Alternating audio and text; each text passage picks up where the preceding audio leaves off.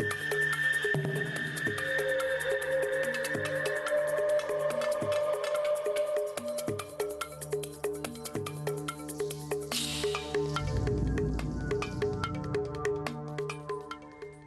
very warm welcome to all our viewers and welcome to a new edition of Africa Today, our program bringing you all the latest news and events happening all around the African continent. My name is Angie Meher and I'll be joining you this afternoon, and as usual we begin straight away with a look at some of the news making the headlines, and we move to the Ministry of International Cooperation in Egypt that said the second edition of the Egyptian Cooperation Forum Egypt, ICF, is planned to set a unified vision for the green transition ahead of the United Nations Climate Change Conference COP27 scheduled this November. We have more details in this report. The second edition of Egypt International Cooperation Forum, Egypt ICF, is planned to set a unified vision for the green transition ahead of the UN Climate Change Conference COP27 scheduled this November. The statement was made by the International Cooperation Ministry.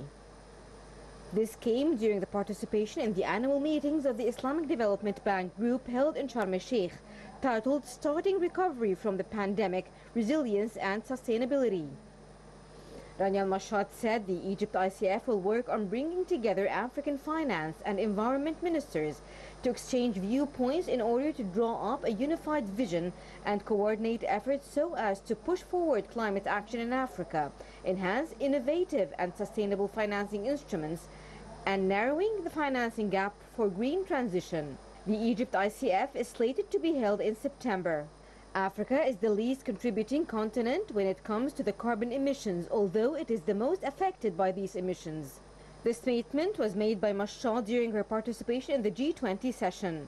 The session was held under the presidency of Indonesia on the sidelines of the annual meetings of Islamic Development Bank Group, ISDB. Mashad said the Egyptian presidency of COP27 and Indonesia's presidency to G20 stressed the importance of rallying all talks and efforts to give momentum to achieving sustainable and fair development, in addition to tackling the challenges faced by the developing countries.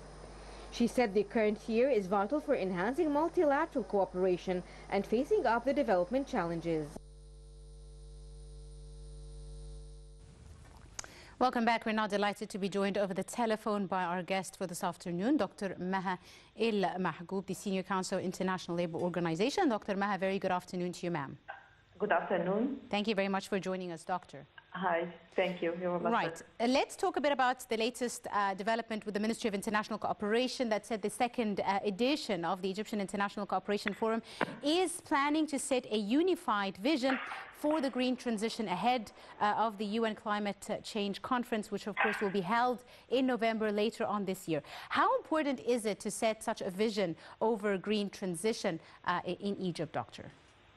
Yes, the vision of developing the countries, the gap of financing gap all over the African continent. So it's very important nowadays, and during it will help the countries to prepare the invest in the low carbon resilience development required, and the major transformation in energy, transportation, cities and food system sectors for solutions, and of course highlighted the key priorities of COP26. And a lot of consideration will be taken how to take a resilience and benefit from people on planet, and how to look after the green transformation. Yes, you mentioned quite a lot of fields that are expected to receive, green transmission. What are some of the first fields that you expect?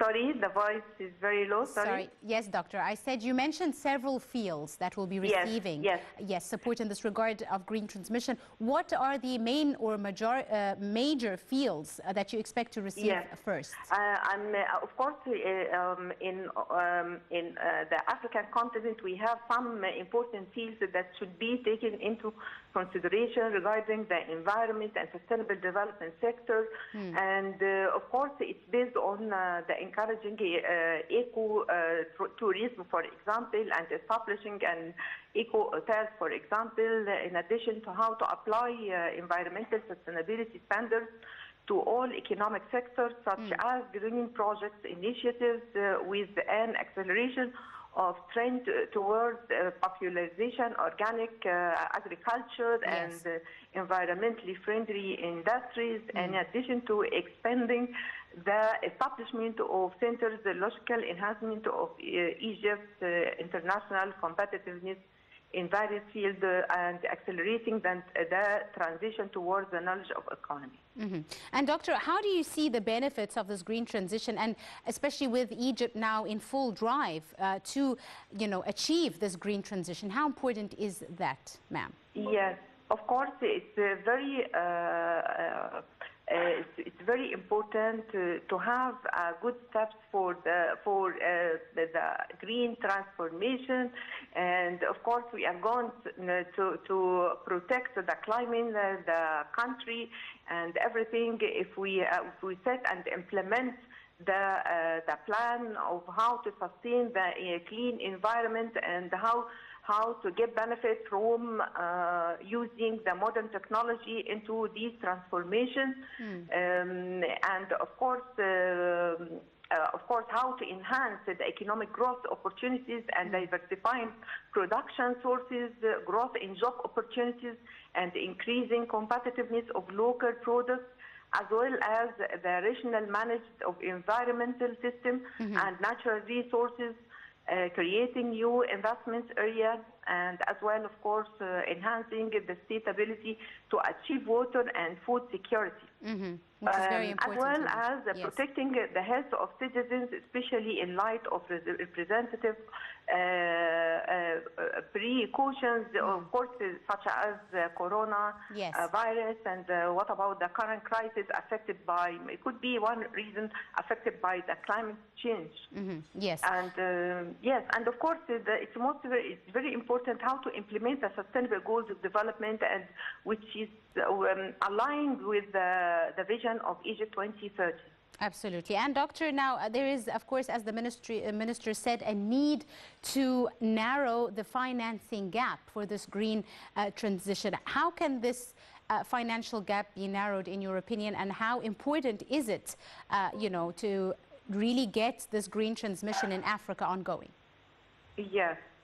Of course, the next conference will be emphasizing how to cross the bridge of financial gaps. Yes. Okay. And of course, the Egypt Forum of International Cooperation Development Finance, which will be held in the second edition next September, will bring together representatives from Africa, governments and the level of finance and environmental ministries to exchange views in order to coordinate efforts and develop a unified vision to advance climate action and in the context of Africa, to enhance innovation and sustainable financing tools.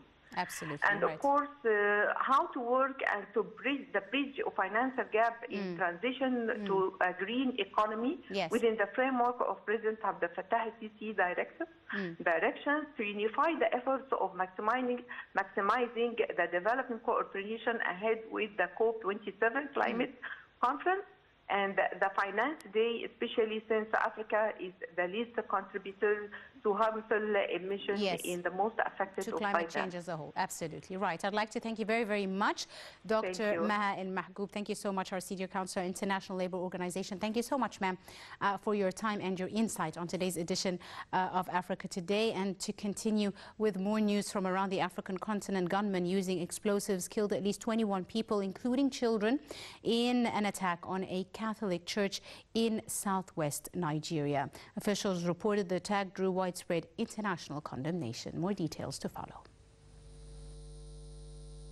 The bloodshed at St. Francis Catholic Church in Owo town during a Sunday service was a rare assault in Nigeria's usually safer southwest and shocked a country grown used to attacks and mass kidnappings in the north. Spokesman for the Ondo State Governor's office said 21 people died after gunmen detonated dynamite inside the church before opening fire. 40 people were wounded. Fragments of explosives and 3 unexploded improvised devices were found at the scene.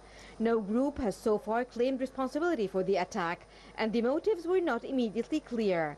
Vice President Yemi Osinbajo arrived on Monday to visit some of the wounded in Owo, where he said perpetrators will pay for the heinous attack. The state government declared a 7-day mourning period for the victims and ordered the national flag to be flown at half-mast in Ondo. President Muhammadu Buhari condemned the heinous killing of worshippers, while the UN Special Representative for West Africa and the Sahel spoke of a barbaric terrorist attack. Large-scale attacks in Nigeria's southwest are relatively rare, although kidnappings for ransom have become increasingly common.